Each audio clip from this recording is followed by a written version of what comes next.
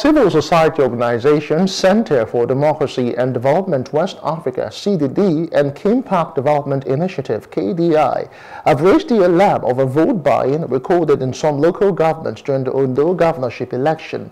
Speaking with journalists at the preliminary election analysis, the team lead of CDD, Seyi Awojolugbe, said their observers recorded cases of vote buy-in in some polling units. The group commended the electorate for their peaceful conduct of the election, urging political stakeholders to uphold the pillar of democracy as residents await the result of the election. Similarly, the director of Kimpact Development Initiative, Dr. Abiola Akinyode Afolabi, said 1,074 reports were submitted to their portal, with 46 cases of vote buying and 22 incidents of violence.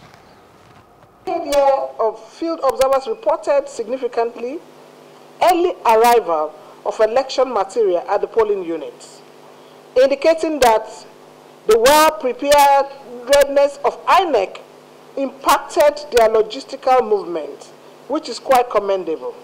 However, the KDI acknowledged that while polling workers arrived in many polling units early, there were isolated cases of late commencement of polls. The CDD notes a lot of instances of vote buying in Okitikupa LGA 109 Unit 003, Yoruba Ilotutu 3. Voters were solicited for their votes, with APC allegedly offering 10,000 naira per voter and PDP 3,000 naira. In Odigbo LGA 101 Unit 001, Ojabale, reports of vote buying were noted, with APC allegedly offering 10,000 naira and PDP 5,000 naira per voter.